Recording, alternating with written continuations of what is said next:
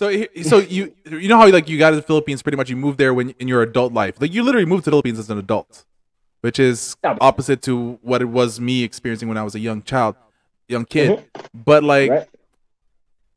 your first dating experience with a Pinay, was it weird? Like is it me or would you agree like some of these girls who goes to college are still very immature-ish like, right? So they Yes. Oh, you know, 100%. so I'm gonna let's keep it real, bro. Let's yeah. let's let's lock in on this one. Yeah, yeah. This is one thing a lot of people don't know. Back in that day, let's keep it real because they've changed it since then. Filipinos would start college at 16. Yep. They took out 2 complete years of school that we had, and it's like they jumped from elementary up to about I don't know what grade it is, but like their high school is the same 4 years or whatever it may be. So they don't really have a middle school of sorts, or maybe it's like Mm-hmm. up to a certain elementary age, 1 plus year, and then that's jumped to high school. And by the time they're in college, they're starting at 16 years old. So my classmates were 16, Mm-hmm. the same grade, the same age that many of us are when we're in our sophomore, junior year or so in high school. That's them starting college. And a Mm-hmm. lot of people can't fathom that thought. So yes, the level of immaturity, man, that you had to experience, it's tough, man, and it was a tough hurdle. When I started college, I was at the top end of 18, like 18, 19. Um, but yeah, man, you're gonna deal with a lot of girls that just aren't of age, and I kind of feel to an extent, and I'm not giving Western women any credit, but let's keep it real. Women in the United States do mature a lot faster than men. I I agree. I can feel comfortable with saying that. But when you go to the Philippines, it's like I'm not. I mean, they pretty much are on the same maturity level. But Yep. if you're thinking in your mind, that you're thinking you're going to deal with a young lady that kind of has it all together, they're still living at the house with mommy, which is cool because we don't always have it all together. Our college days, but they're at home. They're underneath the parental care. So as a result, it's not so much growing up as it is I'm still being babied, I'm still being taken care of. Mom is still making my meals, mom is still cooking for me. Sometimes they cook for themselves, but overall they got somebody at the house to take care of their laundry and take care of their stuff. Unless they live in a boarding house, which is where they got to kind of take care of Mm-hmm. some of that stuff on their own. So you're going to find that, the level of maturity, especially in the earlier years of college, even now, they did add vocational school or 2 years additional to college. So now they're kind of starting college at about 18. I think the option is, if I remember correctly, the 2 additional years of high school could be utilized towards a vocation so that you can go Mm-hmm. directly into work, or you can have the option of going into college with some credits transferred in or something to that effect. I can't remember the rules, like how it's been set up, but you'll have that extra 2 years has become mandatory. You can't skip it. So you will, even though they're starting at now 18 or so, you're still gonna have the same problems, man. Because their mindset is a little different, and even grown ass women when it comes to dealing with foreigners, bro. I know you've experienced it. The giddy shit, and Mm-hmm. it can be annoying. It can be cute and endearing sometimes, but sometimes it can be annoying as fuck. Just being real. Yeah, like me, like my first, like I said, why I went to the Philippines. My first like Filipina girlfriend. Like I've dated girls like Filipinas in high school. I Mhm. have had the experience with it, but like where I said, okay, I'm ready to have a relationship because like my dad told me, he goes, when you're in high school, you can't have a relationship. Okay. That was my dad. You can't date. You can date, but you can't have a relationship because I want to make it fair for you and for your sister. If we didn't allow your sister, you ain't allowed to do that either.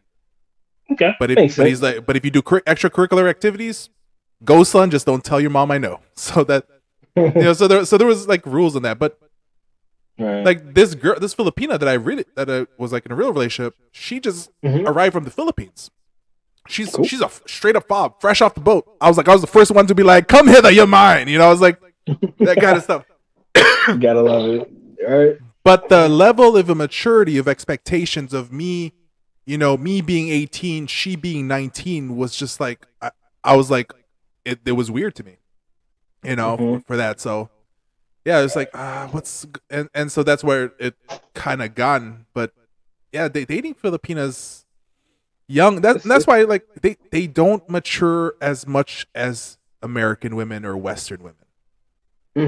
And to an extent, I wonder why it is that the older guys literally go that young, because that's a tough, it's not a tough hurdle, but it is to an extent, just what Mm-hmm. you have to deal with. I mean, and going back to my literal first experience dating a Filipina, um, it was actually, in fairness though, my first Filipina was older than me. I was 18, she was 23, right? Okay.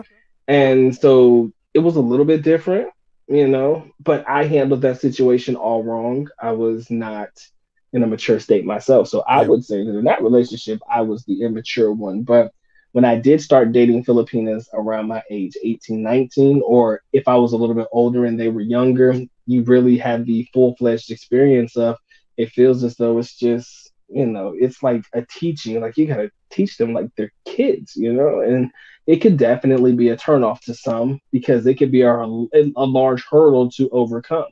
So for me, trying to understand why your older expats are gung ho over the young ones, I'm like, man, do y'all know what y'all really got to deal with? I mean, you think your money and everything is just gonna get you right, but it's like a lot of that young shit is annoying as hell. Even some of them don't necessarily age well. You'll have 25-year-olds that would still kind of give you, a headache in reference to how they act. And, Filipinos straight up beat your ass, man. When they be laughing and, you tell a joke or something, smack you all hard. It's like, bro, like, don't do that. But, and even though it's not meant to be in that type of way, it's like, it could definitely be a challenge of sorts, right? A lot of guys are saying they don't have that issue.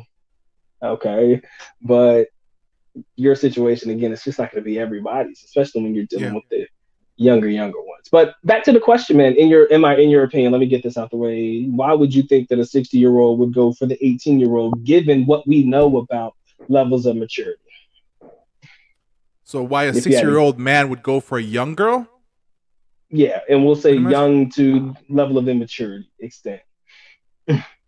I think it's catching up to something that they never really experienced or they missed. I mean, because if you look at people who are in their 60 years of age, 70 years of age, Mm-hmm. if we take back to the years, they never really had their young years to them. They were at war, so True. either they went to war, either, it was, and then after the war, the Work. expectations of family, Yeah. work right away. You did Mm-hmm. you did what you're supposed to do. So I don't think a lot of them fully experienced in majority. So at the very Okay. same time as they never experienced that immaturity of being a child, being a teenager. So when Right. now their relationship stops, now they're like, well, I need to now catch up for what I missed, you Okay. know? And so I I can think see that that. that's what they're looking for. But the problem is they don't understand that when they were 18, these girls that they're going after are 18 is two different types of 18-year-olds, And so Mm-hmm. uh, because of a lot of things, I've said this before, is like, listen, yeah, the reason why your relationship with her is good is because technically it's a father-daughter relationship. And it's not the understanding of her understanding of love is not real love. So it's a father-daughter relationship, but understand Mm-hmm. that if she finds her real prince, she will leave you. Mm-hmm. So that's just my thing about. But like I said, there's always the outliers where it does work. I'm not saying Right. all, but it's a majority. How about you? Why do you think that that's how it is? Uh, Youth, vitality. Like I said, you are reliving a moment in time. I see. For me, the way that I look at it, I equate it to, let's say, for example, a lot of guys in their older years. Let's say they were married, so they're no longer married. They're separated. They're divorced or whatever. And you've heard a lot of guys talking about, yo, man, get you a nice little 20-year-old. And what place can you get you a 20-year-old? Philippines, right? Yep. So let's go head over there. Let's go hang out, man. Let's hook up with some 20-year-olds. And sometimes it literally is a man's preference is based purely on age, right? Not Mm-hmm. looks, not personality, not attitude. She's 20.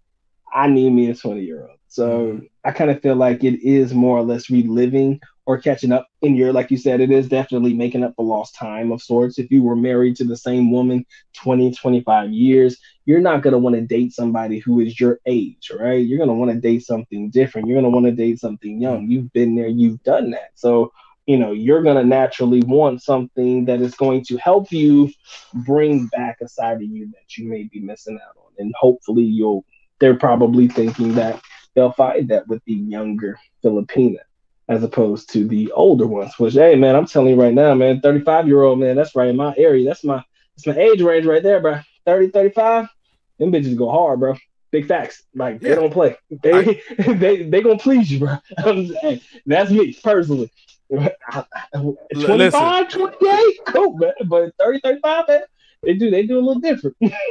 you don't have to preach to me. You really don't have to preach to me at all. Because I feel like, here's my thing. Like, I do enjoy, like, I have a cutoff. 25 is the youngest I'll go. I do have my own cutoff. And for the guys that go who are older, 60 and up, dating, I'm not gonna hate on you. Do what you need to do. Enjoy yourself, whatever your reason is. You had every right to do what you needed to do. Like, for me, I have my 25-year-old caught up. Not to say that I don't break my own rules. Because sometimes there's that 23, 24-year-old in the bar that you're like, all right. But I've had some of the best times going for girls who are 35 and up. And if you want like a really fun, good time, I go for those girls. And I know a lot of them who don't have kids. They have their own business. Their family is of decent background, and they whatever. And those girls are fun because they don't have anything going on in their life. They live by themselves. They don't have a family, so they've been keeping all their money since they started working when they're 21. They got cash. These girls. I'm gonna tell you the truth. Success rate is a lot higher, and they don't know that. Your success rate is a lot higher dealing in that age range. Yes. I mean, dude, like, you could damn near about 1,000 in this bitch within that range, because honestly, bro, I just don't think that a lot of them are like being hit on as much by foreigners. I mean, let alone guys at all, man. Everybody thinks, oh, you're over the hump, man. You've hit the wall, 30, 35. Oh, I know who wants that, right? Ew, it's like taboo and shit. I'm like, bro, like, do you not know what's going on here? If you really see, I think there's a failure to analyze. You hear 35, you're completely turned off. Period. Like, there's a failure to analyze and to at least get to know the situations, because I've seen some very attractive 35-year-olds, right? 30, 35-year-olds. Right? A lot. So it's not right. And the problem is most foreigners' failure to analyze, like, yo, okay, she's 30, 35. Why? It's not so much why doesn't she have kids, but it's more or less like she's career oriented. You start, if you weigh your pros and cons, you'll realize them 35-year-olds, and I hate to say this, ladies, if you listen to this, don't take it disrespectfully, but they're somewhat not necessarily desperate, but it kind of comes off, they give that vibe because they put their life on hold for so long. It's like, yo, I want to live now. I've done what I need to do, especially the ones that are career oriented. Some of them are cool with living. And if you're not looking for a relationship, some of them are okay with, casually getting together. It doesn't have to be a full-fledged commitment to something.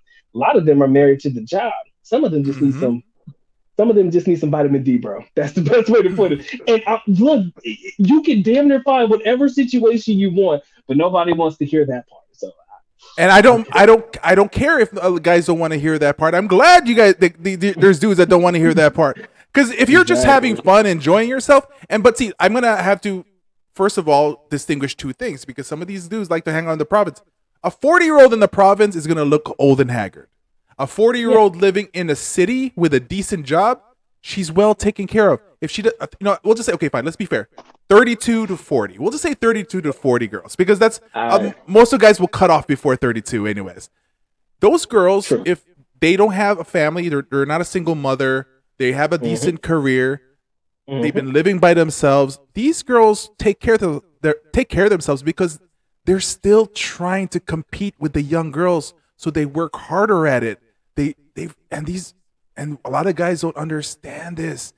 Like, can you imagine, bro, going to the Philippines and already having a place to stay without having to Airbnb in a hotel, because she's probably got her own shit?